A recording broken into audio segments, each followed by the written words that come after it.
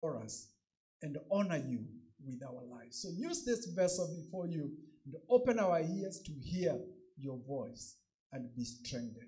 In Jesus' name we pray. Amen. Amen. Amen. God bless you. Praise the Lord. It is good to be in the house of the Lord and to be together again. And for me to see these faces that I was used to, which I don't see every Sunday now, but I was used to them. But you get words of wisdom from Wananchi. You know, those two people there, Lucy and Albert. The other day I met them and they told me that whenever they're in Kiambu County, this is their local church, when they're in this county. And I also felt, yeah, when I'm in Kiambu County, why don't I also make it my church? When I'm in Kiambu County. So anytime I'm allowed in Kiambu County, I think this is what will be coming. I have my local church in my home county, which is Mulanga. But Kiambu County is my resident county. So when I'm in my resident county, I think I should be popping in. That was good of you, Albert and Lucy. You know, give me some good tips. Well, welcome, the people who have been abroad.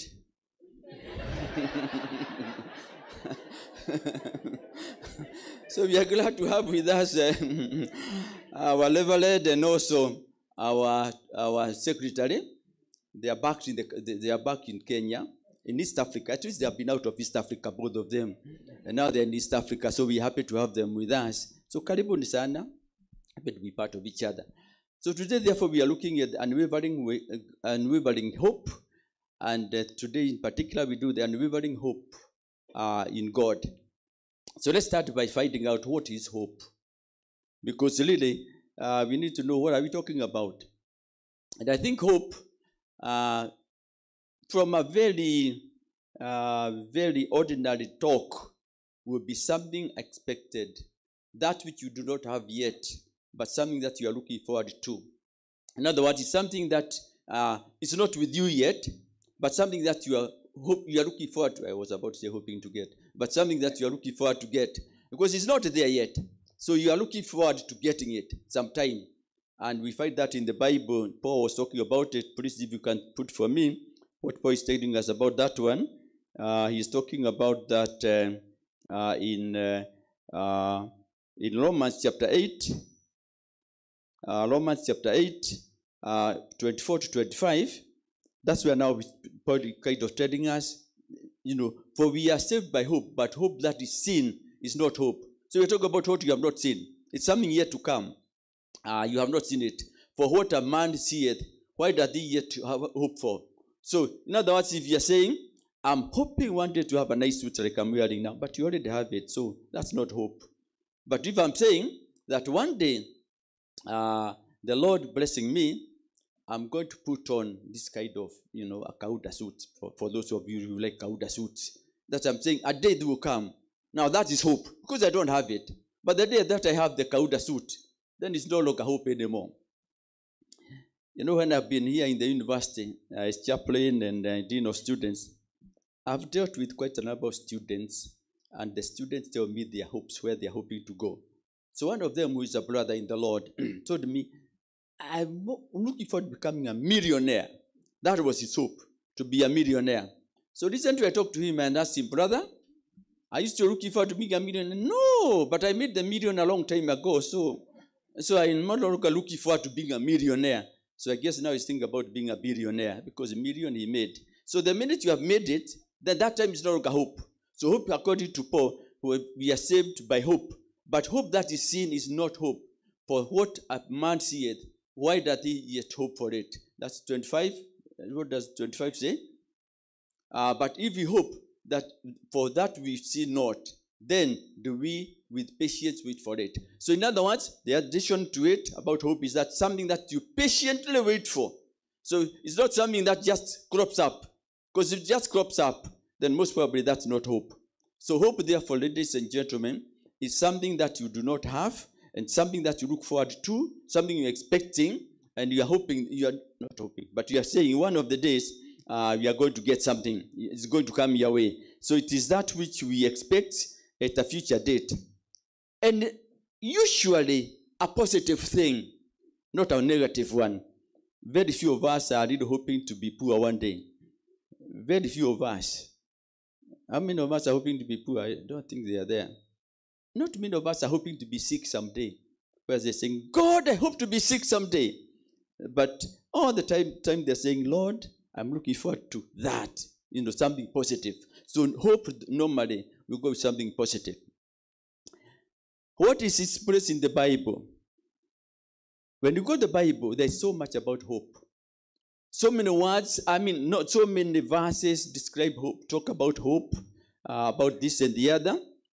But there's positive hope and negative hope. Positive hope is when you are looking forward to things which really are pleasing in the eyes of God. Not just in your own eyes, but in the eyes of God. For example, now Simeon, in the book of Luke, I think it's Luke chapter number 2. Yeah, I think it's Luke chapter number 2. If you go there was this man called Simeon from verse 25. Luke chapter 2 and verse 25. You find there is this Simeon. Behold, there was a man in Jerusalem whose name was Simeon. And the same man was just and devout, waiting for the consolation of Israel. And the Holy Ghost was upon him. Verse 26 tells us what finally happened. And it was revealed unto him by the Holy Ghost that he would not see death before he had seen the Lord's Christ. So it's something you are looking forward to. And the Spirit had told him, kukufa wewe, dying, you are not dying. Until you see that hope, you are not dying. Until you see that which you are looking forward to. So that's really a positive one. That we are really looking forward to something very positive. We are not being selfish in any way. There's no selfishness in this one. But the apostles, on the other hand, were a little selfish. If you go to the book of Acts, chapter number 1, and verse number 4, I think from verse number 8, there they are making some verse, there they're making some questions to Jesus of the hope that they had. And this is the hope to me I call negative hope, because it's a bit selfish.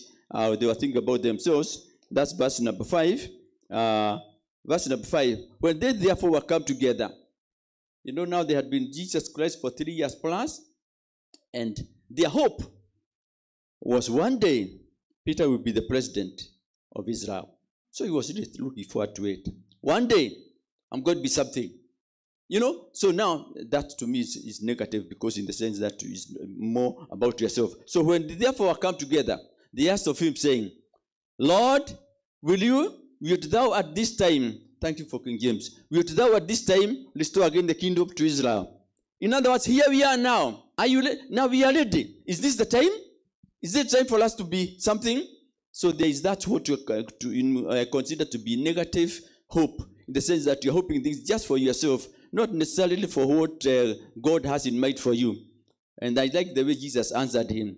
In my own words, when I paraphrase it, he says, none of your business. Is that what it says?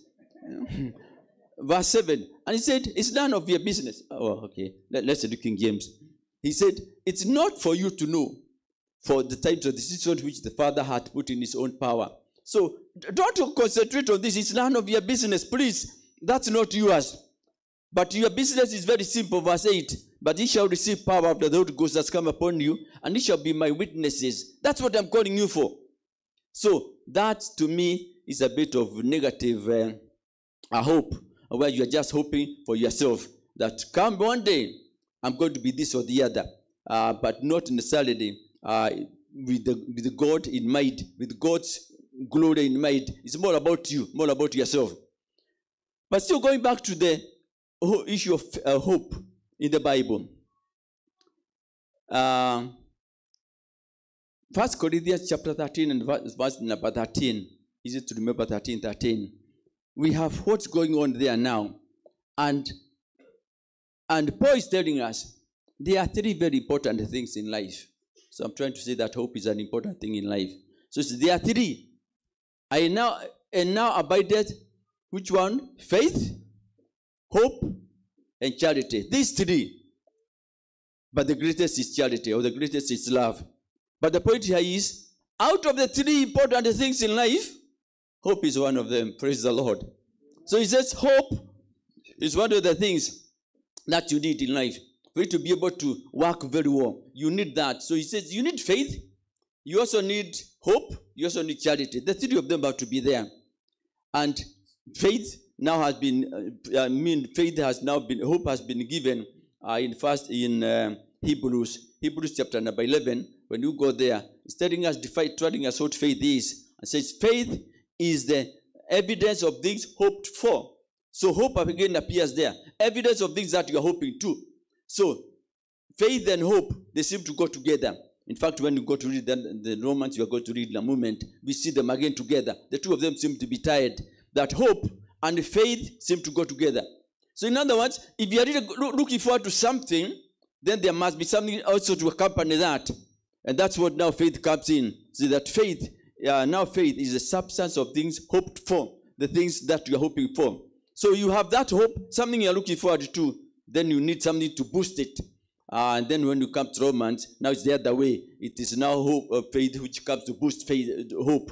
But we are saying that hope is a biblical concept, and not just there for us to see, but something for us to practice. In other words, they are really feeling. The Bible says that is something that we need to work on.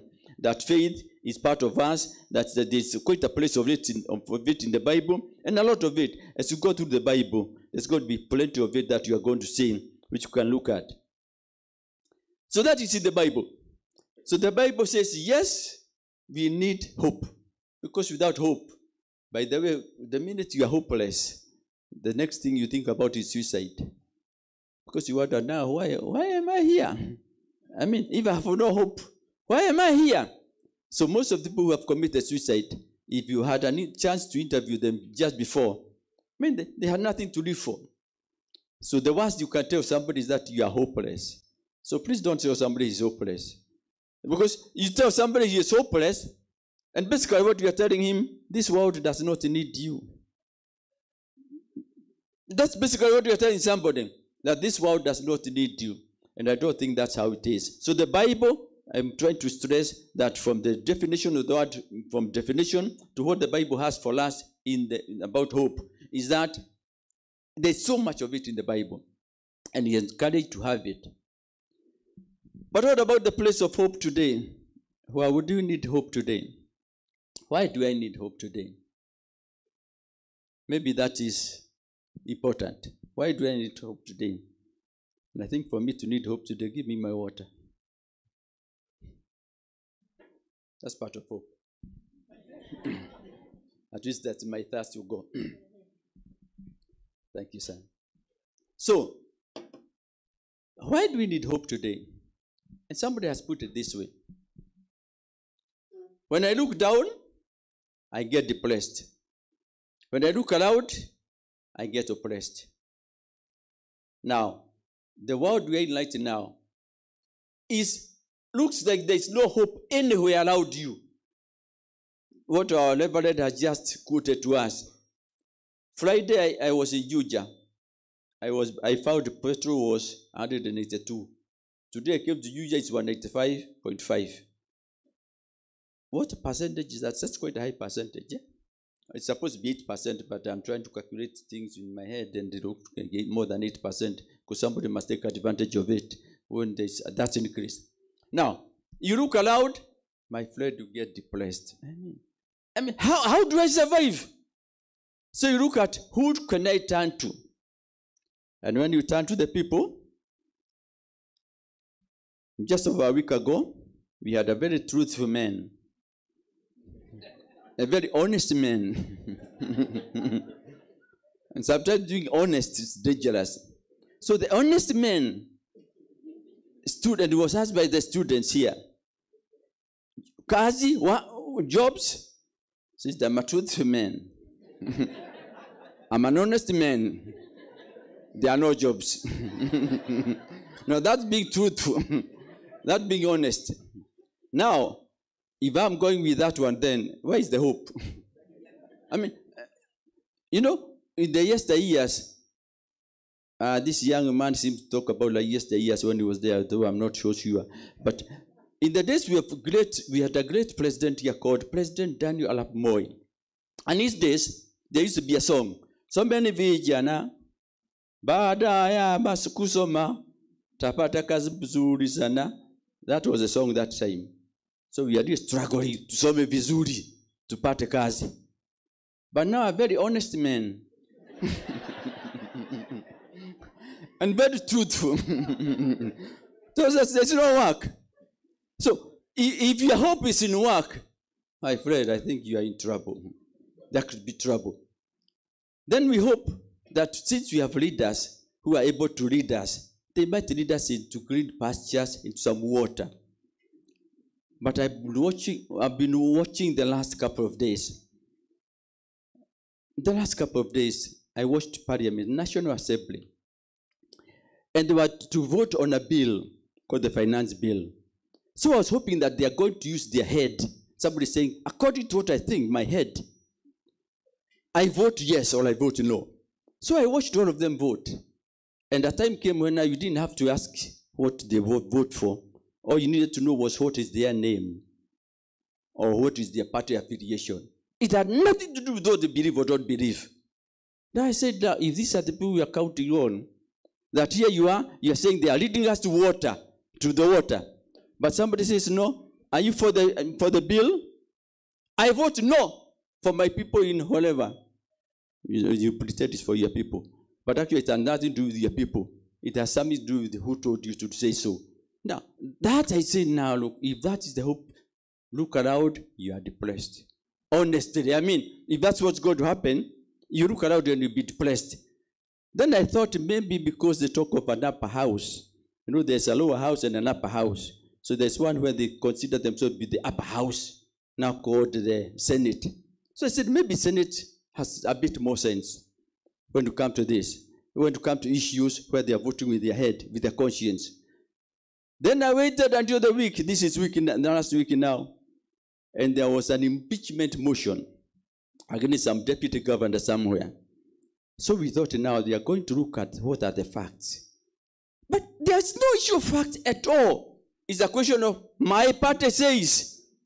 So this chap called Oduol was saved by the bell, and this time because there was KK means Kenya Kwanza, in case you don't know. Because KK said, no, we must protect that fellow. Why you protect him? Don't worry. We have been told to do that. Then the other team was saying, the fellow must go. The fellow, they now called, what is the other one called? AKO. What is it? Azimio Kenya 1. Yeah, AKO. So AKO was saying, no, the fellow must go. So it's not a question of you as a person, but we as a group. I mean, you look around and then say, then where are we? What is it? Is there any hope? Then you listen to the scandals. One is made a minister, and within 1 year, actually, how many? They have not done a year yet. With those few months, one is able to afford about 100 million. Where from? I mean, even if your salary was 1 million, and you have not been eating at all, you have just been keeping it aside. You're talking about 80 million. That's what you would have had by now. We not eating, just keeping it aside for a day. But you have 100 million somewhere. Now, where from? I mean, so you listen to scandal upon scandal. Then you say, my God. Now, when I look down, I'm depressed. When I look aloud, I'm oppressed. I mean, because humanly speaking, there seems to be no hope at all. That's basically the picture I'm trying to paint. That really, we seem to have quite some problem.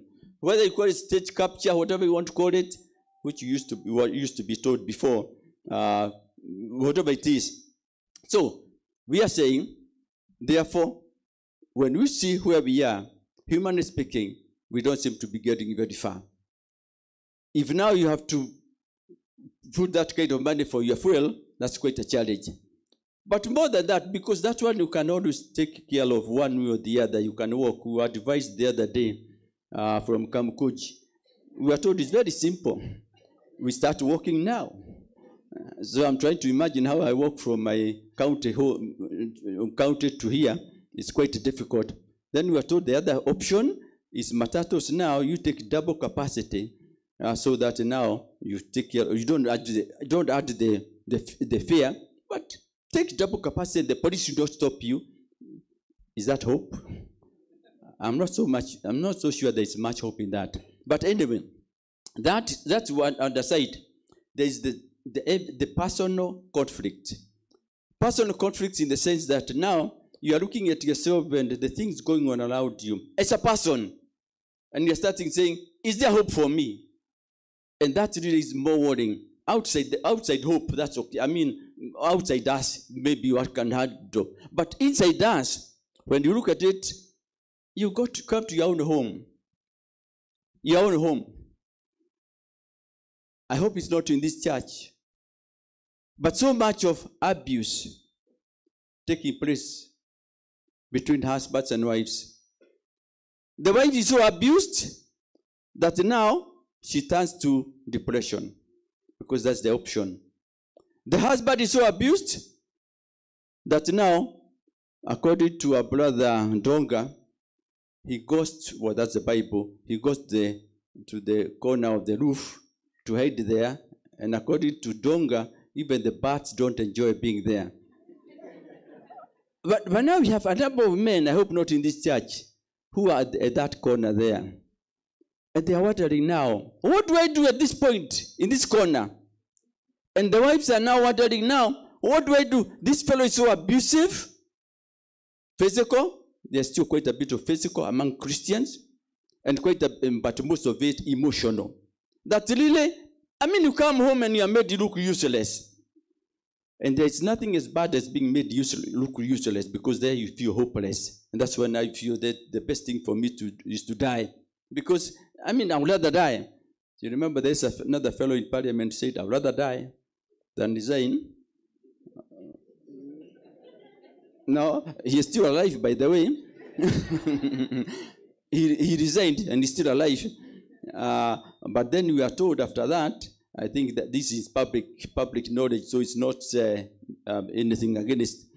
We are told that now he got into very, very serious depression, because now his hope was minister. Now you say, I would rather die than resign, but you still are forced to resign. So at the end of the day, hopeless. So I'm told he became so depressed that one of the big people in the country, no names again, but it's in the public domain, had to finally desert him. Because, well, since you are in depression, I don't deal with depressed people. So she took off. So that's happening every day. So if that is the case, then what are you going to do? When we feel so desperate and so hopeless. So I'm trying to paint a picture of that. It is possible that when you look around where you are, there's no cause for hope at all. None at all. You don't see how you can have any hope, because things are not working out well. So instead, therefore, you look for alternatives, which normally are not very good alternatives. For men, one of the alternatives they go for is the bottle. So I'm sure you have come across many people who are going through the bottle. And when they are going through the bottle, you ask them why? Hopeless. They were working, and now they have been sacked because Deroview, is it called Deroview? Delalu. Because Delalu, yeah, that's something like that. Because Delalu has now closed down. So now that it has closed down, we lay off everybody. So what's my hope? Assuming you are there at 35 years old, and in your mind you are working towards 60 when you're going to retire. So you have done the 25 years, but you are laid off. Where is my hope? One like me who was for the first time in 50 years being jobless. For the first time in 50 years, I'm now jobless. But for me, it's a time has come, I do it. I mean, I was looking forward to it today. One day I'll be jobless. Not hopeless, jobless. So, but here you are 35 and you are jobless. Then you do feel things are not working. So that's when now we have to turn to something else. Because we are saying, as long as we are going to look for other alternatives, which are not Christian, because most of these alternatives are not Christian. When somebody turns to the bottle, that is not a Christian thing. And I would encourage, that's why you need a lot of mentorship for somebody to work with you. But that's happening quite a bit. So that being the case, then where are we then? And that's when then you have to sing the song, My Hope Is Torn Nothing Less.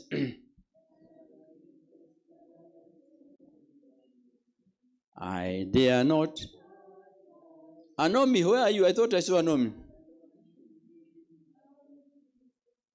On Christ the solid, all other ground.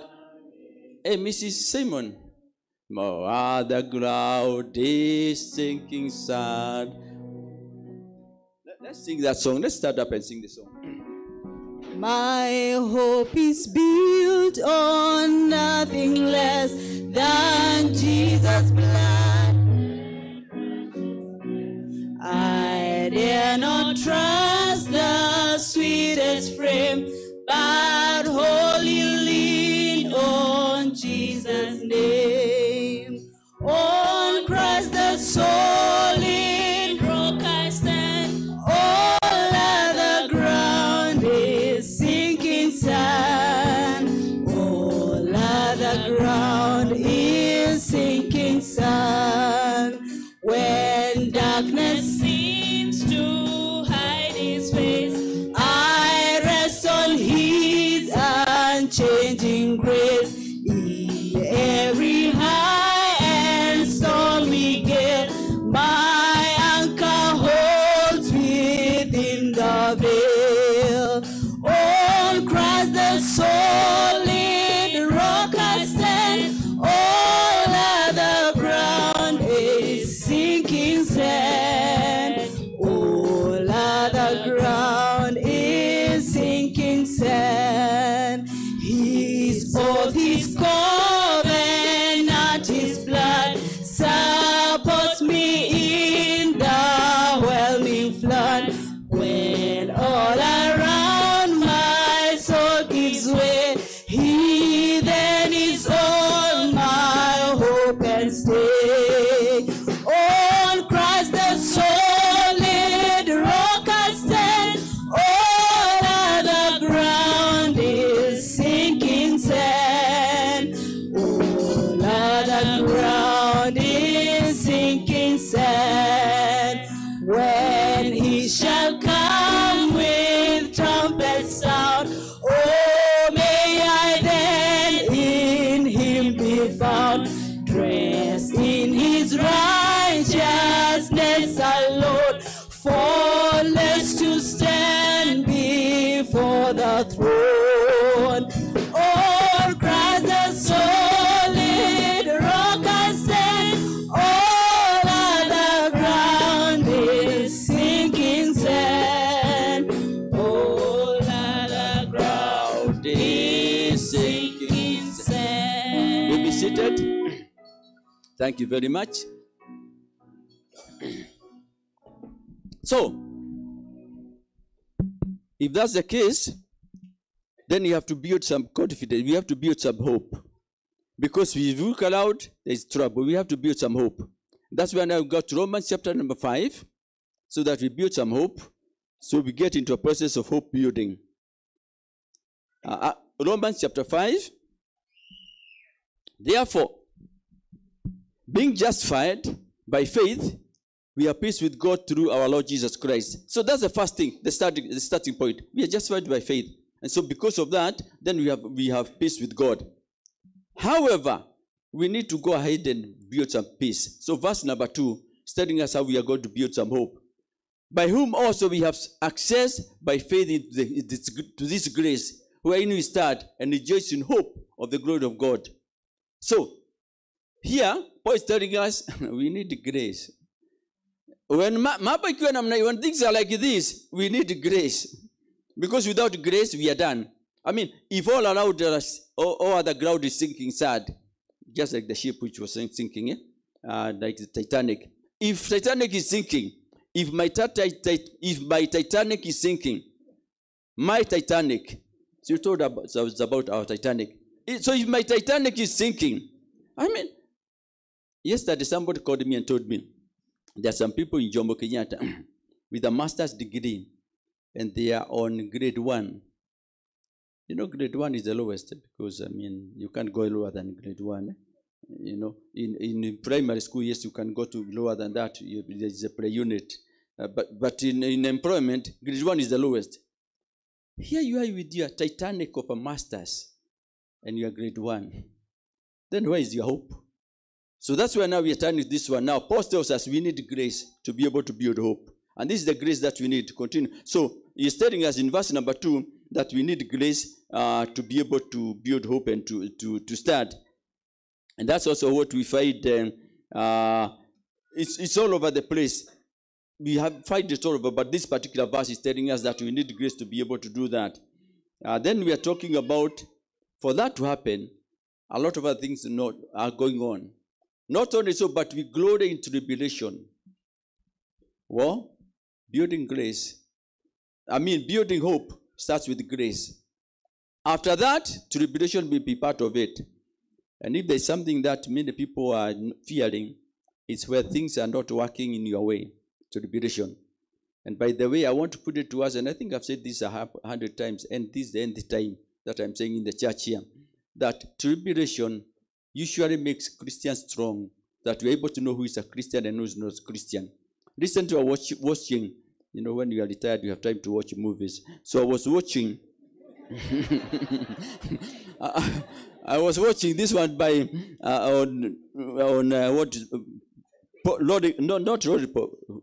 Polycarp. Yeah, Polycarp. So Polycarp was there, and as I watched him, and they said, now look, now this is making Christians look Christians. Because they're saying, oh, Emperor, what is it that you need from us? Either worship me, or you are going to the stake. The stake is where you put on a stake, then fire is put around you, and you are burnt alive. They don't kill you fast. You are going to be burnt alive, so you see your toes getting burnt. The fire is coming up. Now, at such a point, either you start for Christ, or you say, Jamani, I was there to escort others. And since I was an escort, ni mashabik. When you're mashabik, when things happen in the field, you take off because you're not part of it. So you are going to say, no, I think I should take off. But so actually, not that I wanted persecution to come to Kenya, but if it did, it will really give us who are Christians. This church may have a quarter of what we are now, but those people will be Christians. Praise the Lord. Anyway, so tribulation is part of hope building. So you start with grace.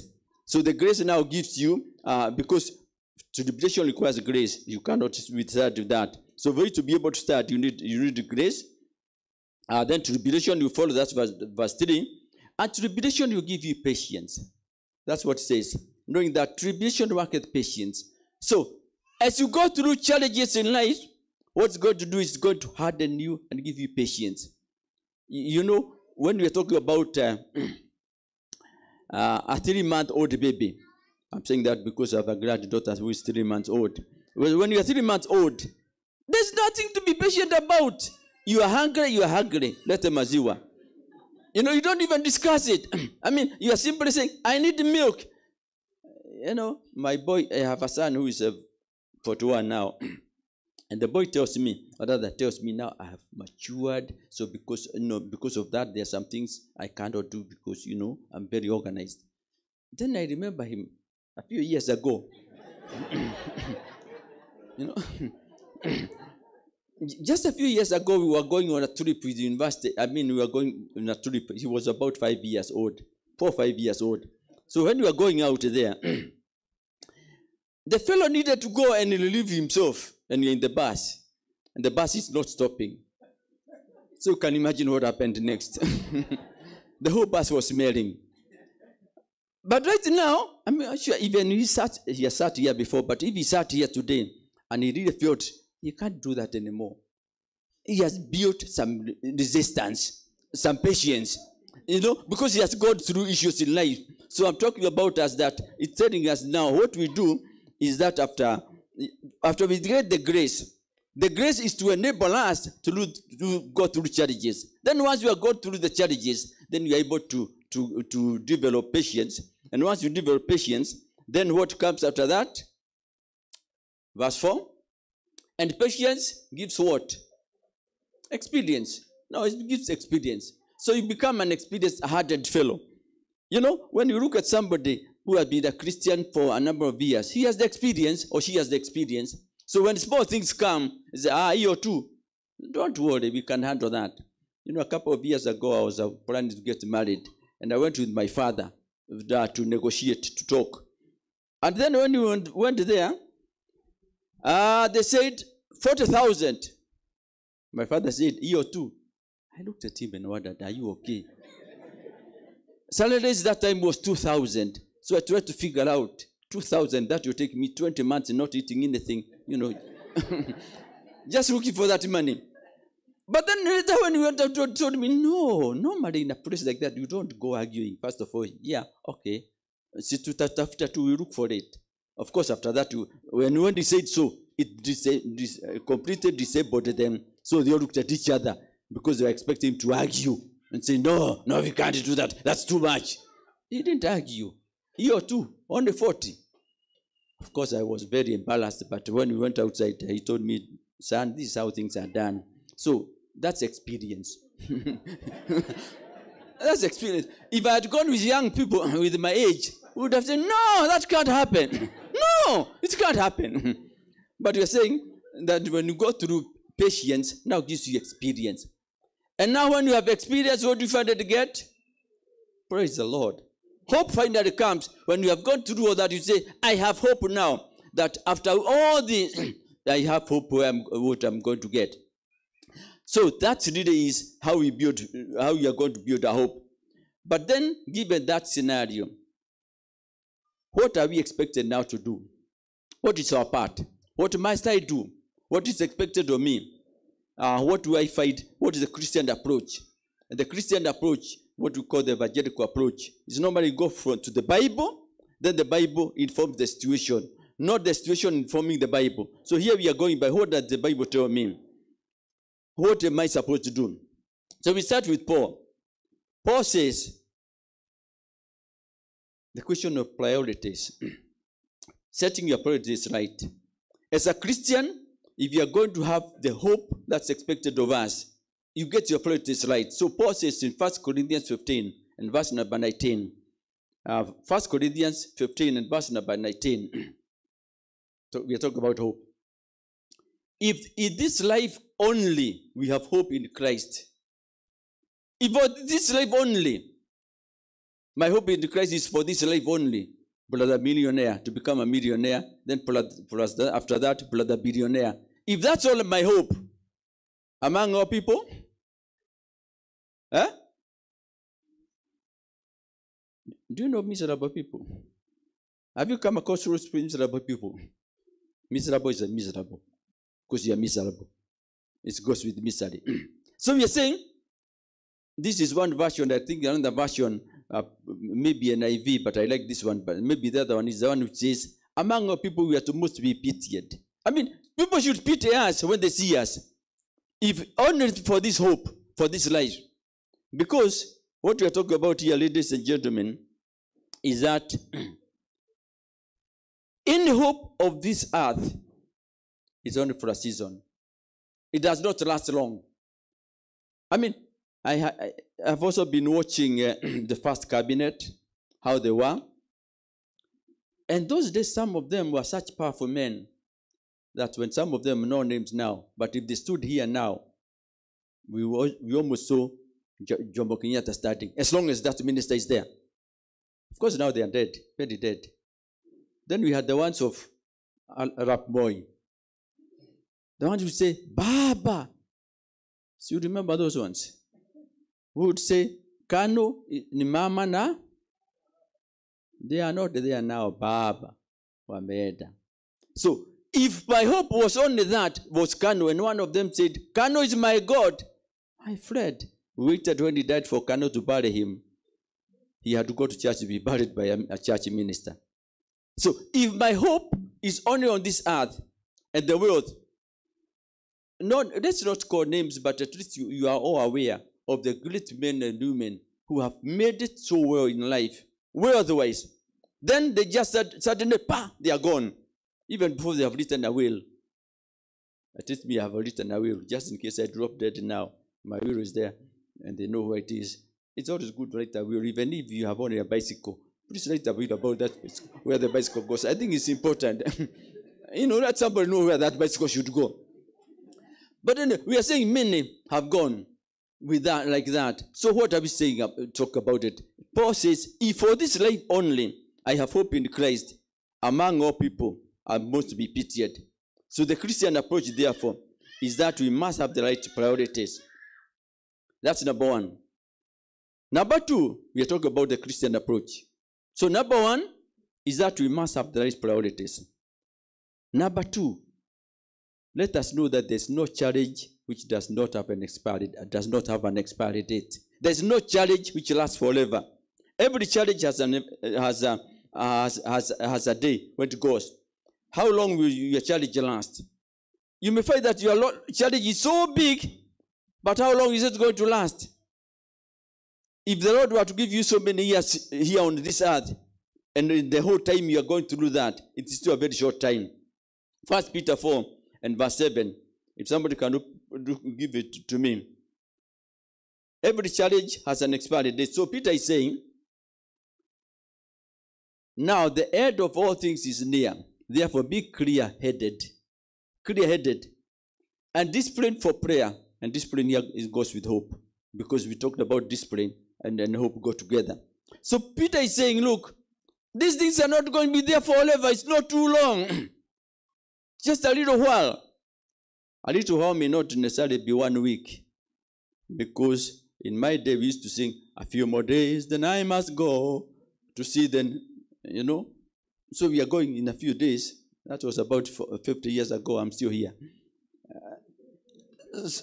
So we are not saying that that by the end is coming, that's going to be tomorrow. In fact, that's what happened in the Thessalonians. The Thessalonians were now saying, when is this thing coming? Because they were singing another, come Lord Jesus, because they thought, get born again today. Next week, Christ comes back and says, welcome Lord. I'm like, patience to give you hope. So here we are saying, every challenge has an expiry date. Do not last forever. So it's good to always know that things are not going to be, the trouble is not going to be forever. 1952, a state of emergency was declared in Kenya. And those of us who were there, we saw the kind of things that are going on. So some people benefited a lot from the emergency, others were brought down. Now, 63, we get our independence. Now, we turn it the other side. So the people who had lost in the other one started now benefiting, or were supposed to. They may not have done exactly that. So that one now, the people who were there now really came with full force. And those are the ones I was talking about, the time of the first president. But they are not there anymore, because that's how things keep going. So political formations can come and go. But when it happens, times change. After that, then we got Kibaki. With Kibaki came another crop of politicians. They gained a lot with the golden bag and all those other things. They gained a lot, but they also went. After that, we got the younger Uhuru is gone. And now we have another one. His time will also go. Had a car forever. Each one of us has to go. So I'm saying, therefore, whatever challenge we have, let's know that it's not lasting forever. A time for it is coming when it must go. So anybody who now thinks that they are doing better than you because of this, never mind, their time is also coming. And I'm not saying you pray badly for other people. Pray well for other people all the time. You know? So therefore I'm saying that any challenge that you have will not last forever. But point number 3, we are talking about our response, what you expected of us. Point number 3. Every time ask, what is the worst that can happen? What is the worst that can happen in this scenario? In this situation, what is the worst that can happen? What is the worst? So, Matthew chapter number 10, verse number 28. Matthew chapter number 10 and verse number 28, which is also Luke 12 and verse 20, the same verse. It's telling us something here. Fear not them which kill the body, but are not able to kill the soul. But rather fear him who is able to destroy both soul and body in hell. So what is the worst that can happen if you have no food? Say kukufa too. I'm not saying you got shakahola. No, I'm not saying that. But the worst that can happen is you die. And if somebody says, I must kill you, You tell them, what's the worst that can happen? I just die, nothing more than that. So why fear somebody who can only kill the body? But there's nothing else they can do after that. They can burn the body, do what, bury it, whatever they want to do. But the soul, they have nothing to do with it. So again, on the issues of priority, let's take it that our hope more is on the soul than the body, because the body can come and go, and you come and go for sure. So we are saying the worst that can happen is death. So in that case, then, since we have a bigger hope than just here, bigger hope than just the material things here. You know, we always make a joke that for most of us, we don't mind Christ coming back. But for those who are marrying next week, you tell them Christ comes back, and I say, no. At least come after. Come. Faith, praise the Lord. Now, if you tell Faith that you want the Lord to come back, he says, yeah, that's okay, God, come back. But give me a chance. I mean, only a few weeks and I'm married. Praise the Lord. Nothing wrong with that. But we are saying it is good that to know that we have something higher than that. I think that's what I'm trying to get at, that we need to think about something higher than that. So for that, then what do we need to do? We need to have our faith anchored, our lives anchored on God and His promises. That's the Romans chapter 4, verse 20 to 25. We need to have, we talk about the Christian approach to hope and hopelessness. We need to have our life anchored on Christ and His promises. So that now, since I know He has promised me something, my hope will continue on that.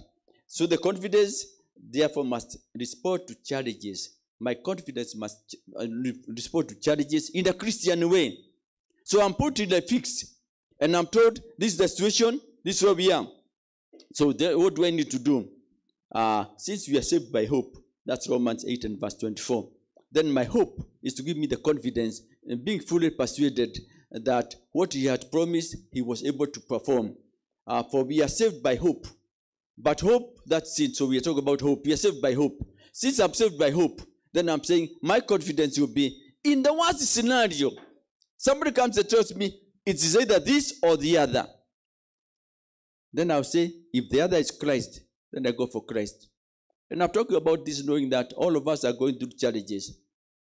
You walk here on the streets, you're going to meet somebody who says, a few shillings, and you're good to go. Then you ask, what is a few shillings for? Of course, it's a bribe. Give me. Then you say, I am born again. I'm born again. I feel free. That's Bonham. The Bonham sang the song, I'm born again. I feel free. So you're able to show somebody. Of course, they don't look born again themselves. But here you are saying, I am born again for that reason. I am free. And because I'm free, I cannot participate in that. So I'm saying, therefore, we need to have so much confidence in God that any challenges that comes, we immediately use the word of God. So obedience to God, therefore, should not fluctuate on circumstances. If I have a hope of where I'm going, then my confidence in Him should not fluctuate. Because, like the person said earlier, when I look down, I am depressed. I look aloud, I'm oppressed. But then he ended up by saying, but when you look up, I am blessed. Praise the Lord. Psalms 121, I look up to the hills. Where does help come from? But this is from the Lord. And then Psalm 55 and verse 22, maybe you can have that one. Psalm 55 and verse 22 as our last one. Cast thy burden upon the Lord, and He shall sustain thee. He shall never suffer the righteous to be moved. So I'm saying, therefore, my confidence and my faith and my hope, all of it should be on Christ and nowhere else. And therefore, with that one, we said, since my ultimate hope is the glory to be revealed, then anything else is just a small thing compared with where I'm going. Because my hope is built on nothing less than Jesus' name and His righteousness. Let's start up and do that verse again. Just that verse. Mrs. Simon and Miss.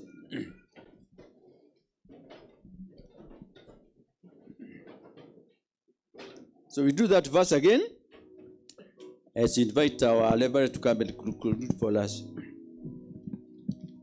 My hope is built on nothing less than Jesus' blood and righteousness. I dare not trust the sweetest frame, but wholly lean on Jesus' name. On Christ the solid rock I stand, all other ground is sinking sand. All other ground is sinking sand. Our loving God and Father, indeed we confess that you alone are the anchor.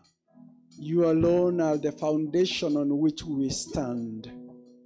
We thank you, Lord, that from the beginning of this service, you have kept us reminded that you are the solid rock on which, if we establish our hope, then the things that are happening around us, we can be patient. My Lord, I want to pray as we have been told, and indeed many of us are going through various tribulations. I pray that your grace will abound. Your grace that strengthens us, your grace that keeps us strong, O God, to endure and to reveal our hope and our faith in you. I pray that as James would tell us, oh God, we count it pure joy when we go through trials of many kinds, because these trials will gradually lead us into being mature, able to lack nothing. I pray, Father, that we may have this right perspective that knows that challenges only come to improve us. I pray for anyone among us, Lord, who might have been overtaken and imagined that this situation was only there to torture them, to make them hopeless, that my Father and my God, the tides will change and our confidence will grow, that we are being refined to be affirmed and confirmed that we are truly your children. I thank you and I bless you, O God. Thank you that we have a hope that does not disappoint. We have a hope that is established in you. We have a hope that is anchored on the right foundation. Thank you, Lord. Maybe before we finish this prayer, you're here and Christ is not your foundation. Christ is not your anchor. As we talk about hope, indeed you know that you can't claim to be a beneficiary of the same. Can I pray with you if you desire to give your hope in Jesus? You want to receive Christ as your Lord, that He can be your hope. Just lift up your hand. I want to pray with you. Anyone?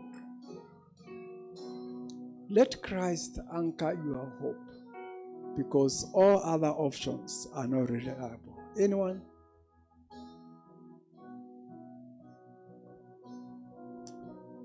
And so, loving God and Father, we thank you for your people. Lord, we have received your word. I pray that as we go forth, our hope is rekindled.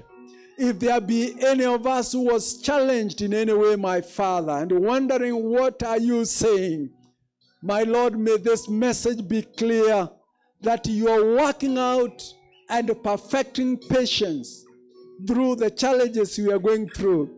And this patience will give us experience, because we will discover that we can survive through it furthermore, because our God will keep us afloat. And may that experience, therefore, lead us to that hope that God is always reliable.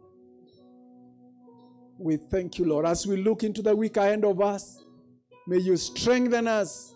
May you build us up, O God. And may you lead us in the way everlasting. Watch over your people, my Father.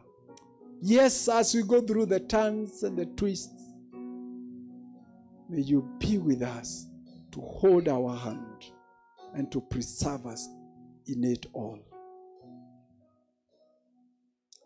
And now may the grace of our Lord Jesus Christ, the love of God, the fellowship of the Holy Spirit be with us now and forevermore. Amen. Amen. The Lord bless you. The Lord keep you. May the Lord make his face shine over you and keep your hope alive. Amen. There was an announcement about family care. Family care basically refers to the married people. Please remember that you have a meeting. This should have been an open forum, really, as we talk about how to take care of our parents. But again, I've not been given permission. So couples, married people, please make sure that you locate the class. And let's learn more. Reverend will be continuing, releasing the grace the Lord has put upon him as we learn on how to be a blessing to our parents. God bless you. Those who are going for baptism, tujichangamshe maze. Baridi tutaweka kando, msijali. Thank you very much. God bless you. God bless you. Have a great week. Asante.